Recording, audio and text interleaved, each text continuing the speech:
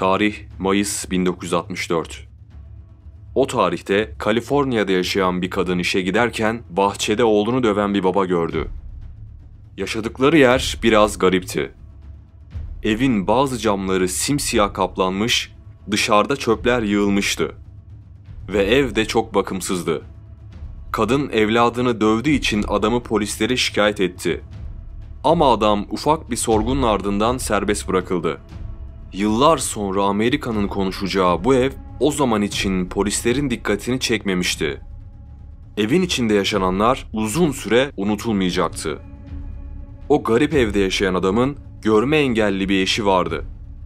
Olaydan tam 6 yıl sonra, yani 1970 yılında devlet desteği alabilmek için başvuru yaptı ve bakanlıkta çalışan bir görevlinin eve gelip inceleme yapmasını beklemeye koyuldu. Yakın bir zaman sonra eve bir görevli geldi. Evde garip sesler ve ağır bir koku vardı. Evdeki bir oda sürekli kapalıydı. Muhtemelen kokunun kaynağı da bu odaydı. Görevli bu durumu aileye sormadı. İşini yaptıktan sonra evden ayrıldı. Ve ilk iş olarak durumu yetkili birimlere iletti. Diğer gün eve gelen ekipler gördükleri manzara karşısında adeta şok olacaklardı. Ev zifiri karanlıktı. Perdeler ve camlar asla açılmıyor, evin içindeki ağır koku da bu yüzden gitmiyordu. Ekipler odaya girdiğinde içeride ufak bir kız çocuğu olduğunu gördüler. Kızın ismi Genie Willey'ydi. Bir insandan çok vahşi bir canlıyı andırıyordu. Genie Willey, görevli ekip odaya girdiğinde altında bir bez bağlıydı ve tuhaf bir şekilde tavana bakıyordu. Yetkili birimler Genie Willey'i bulduklarında Genie 13 yaşındaydı. Uzman ekipler Genie'yi gördüklerinde 6-7 yaşlarında otizm hastası bir çocuk olduğunu düşündüler. Çünkü Genie sadece 26 kiloydu. Genie için durum çok vahimdi. Genie Willey'nin esareti 1970 senesinde sona ermiş olsa da bundan sonraki süreçte sıkıntılı olacaktı. Odası sürekli kilitliydi. Önünde Genie tuvalet ihtiyacını gidersin diye bir lazımlık vardı. Çevredeki insanlar fark etmesin diye camlar içeriden alüminyum folyo ile kaplıydı. Ama ona rağmen babası Genie'nin ellerini ve ayaklarını bağlıyor, onu yatağa kilitliyordu. Babası Genie'nin dış dünyayla bağlantısını tamamen kesti. Genie dünyadan izole bir şekilde adeta vahşi bir insan olarak büyüdü. Oda içerideki sesleri dışarıya yansıtmayacak şekilde dizayn edildiği için Genie'nin haykırışları komşulara ulaşamıyordu. Zaten yakınlarda pek fazla insan da yoktu. Babası Genie'ye bir dil öğretmedi. Genie sadece bağırarak derdini anlatır, acıktığı zaman ise çığlık atardı. Bakışları, davranışları ve yürümesi her geçen gün daha da kötü bir hal aldı. Adeta vahşi bir canlı gibi bakıyor, asileştiği zaman bir kurt gibi hırlıyordu. Genie Willey hemen ailesinden alınıp bir merkeze yatırıldı. Annesi ve babası olaydan sonra hapishaneye gönderildi. Babası mahkemeye bir gün kala kendisini vurdu ve intihar etti. Ölmeden önce geride şu notu bırakmıştı: "Dünya bu yaptığımı hiçbir zaman anlamayacak." Annesi ise çıkarıldığı mahkeme tarafından serbest bırakıldı. Dil bilimciler ve psikologlar Genie ile yakından ilgilendiler. Bu bilim insanları için aynı zamanda bir fırsattı. Dış dünyayla bağlantısı tamamen kopmuş bir kızın tekrardan dünyaya adapte olup olamayacağı bilim insanları için bir merak konusuydu. Genie Willey yoğun terapilerin ardından zihinsel ve psikolojik alanda önemli bir yol kat etti. Aylar sonra bazı temel davranışları öğrendi. İletişim konusunda sorunlar yaşasa da artık eskiye nazaran söylenilen bazı kelimeleri anlayabiliyordu. 14 yaşına geldiğinde Doktor David önderliğinde işaret dili öğrendi ve Genie Willey'nin 14. doğum günü için Los Angeles Çocuk Hastanesi'nde bir pasta kesildi. Bu Genie'nin ilk pastasıydı. Genie bir yıl sonra öğretmenleriyle yaşamak için kaldığı merkezden ayrıldı. Ama öğretmenleriyle sadece 4 ay yaşayabildi. Genie Willey 4 ay sonra kendisine daha iyi eğitim verebilecek olan uzman bir ekibin yanına yerleştirildi. Genie bu yeni yuvasında tam 4 yıl yaşadı. 4 yılın sonunda hala dil yeteneği yeterli seviyede değildi.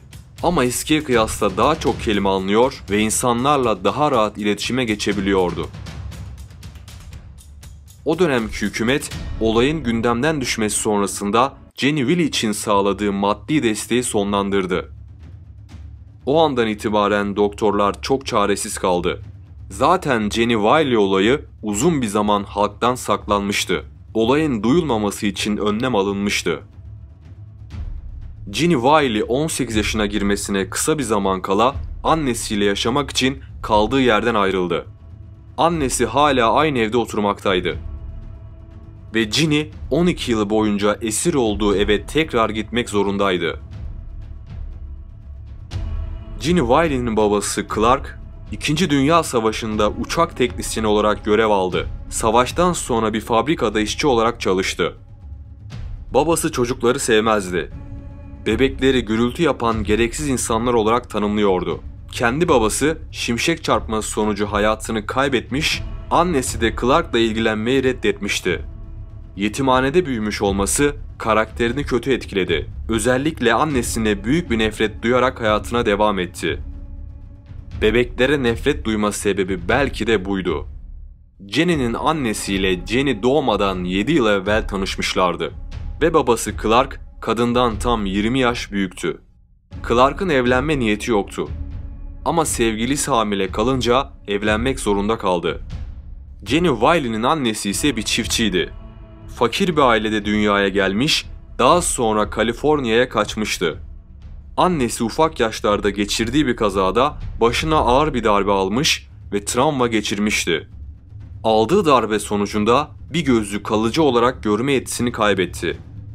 Zamanla uğradığı şiddet ve tedavi edilmemesi yüzünden tamamen görme yetisini kaybetti. Willey ailesi 2 evladını kaybetmişti. Hayatta kalmayı başaran 2 evlatları vardı. Biri Genie Willey'di, diğeri ise babaannesi tarafından bakılan bir erkek evlattı.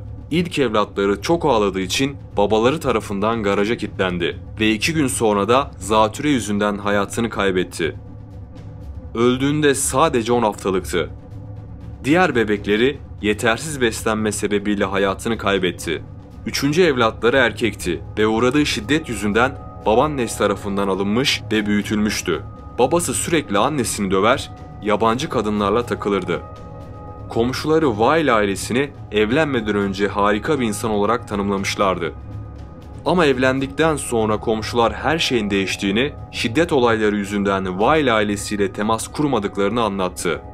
Genie doğarken sorunlar yaşamış ve normal değerlerin çok altında bir kiloya sahip olarak doğmuştu. Fiziksel sorunları vardı. Bazı gelişim sorunları yaşıyordu ve tedavi edilmesi gerekiyordu. Fakat babası Genie'yi zihinsel engelli olarak gördüğü için tedaviyi reddedip onu bir odaya kilitlemeyi tercih etmişti. Olayı araştıran ekip Genie'nin ses çıkarttığı anlarda babası tarafından bir tahtayla dövüldüğünü tespit etti. Yediği dayaklar sonrasında Genie zamanla daha az ses çıkartmayı öğrenmişti. Genie Willey daha çok bebek maması, mısır gevreği ve ara sıra da haşlanmış yumurtayla beslendi. Yemek yemeyi reddettiği anlarda yemek kabı yüzüne atılırdı.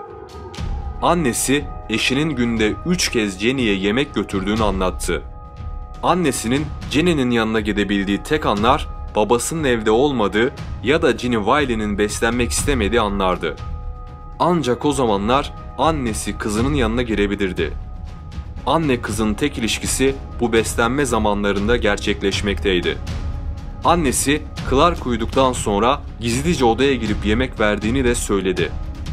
Babası Genie'yi karanlık ve sessiz bir ortamda büyüttü. Yaşadıkları yer en yakın komşularına 400 metre uzaklıktaydı. Komşuların hiçbirisi Genie Willey'den haberdar değildi. Sadece Genie'den bir yaş büyük olan abisini biliyorlardı.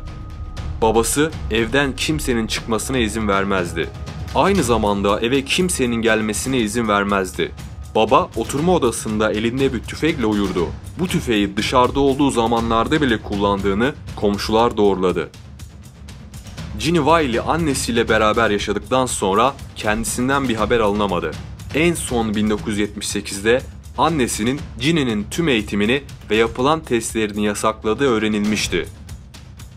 Yıllar sonra ise Genie'nin Kaliforniya'daki ruh ve sinir hastalıkları hastanesine yatırıldığı iddia edildi. Ama Genie Willey hakkında tüm bilgiler şu an saklanmakta. Belki şu an bir yerlerde daha sağlıklı bir şekilde yaşamına devam ediyor. Belki de çoktan hayatını kaybetti ve sonsuzluğa doğru uğurlandı.